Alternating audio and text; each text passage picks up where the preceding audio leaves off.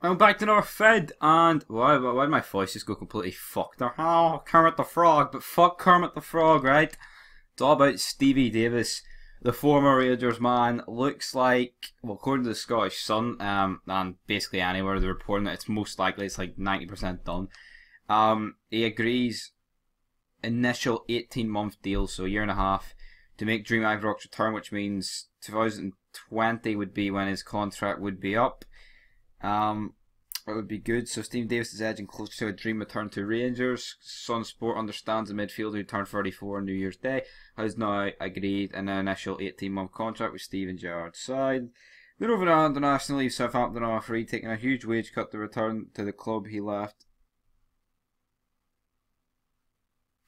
So he'd be earning about 12,000 a week. Well, fuck me, these seem to know what they're talking about. So it looks like it's like fucking more or less official.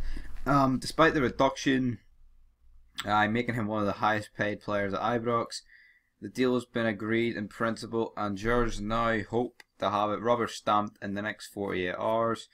That would agree for Davis to hook up with Gerrard's men at their winter training camp in Tenerife. No, it's Tenerife, mate, but fuck it, we'll call it Tenerife. But yeah, that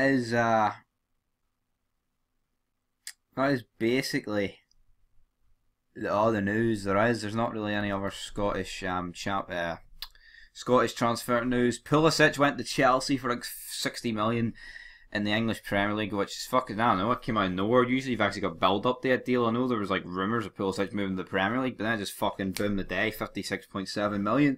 And Pulisic has left Borussia Dortmund to go to Chelsea, but then I said something about the summer, so I assume he'd be going back on loan to Dortmund.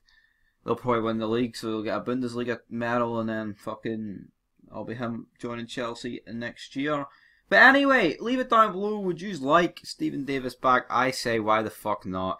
We need depth. We need a creative midfielder. He's not really like a fucking proper cam. He's like he's a centre mid, like, you know what I mean? Like, FIFA has it written out for him, centre mid. But yeah, I'd definitely take him. We definitely need depth, and it's not like we're spending fucking loads of money. It's a free, you know what I mean? So fuck it. Stephen Davis back at Rangers. I'm all for it. Until next time, peace.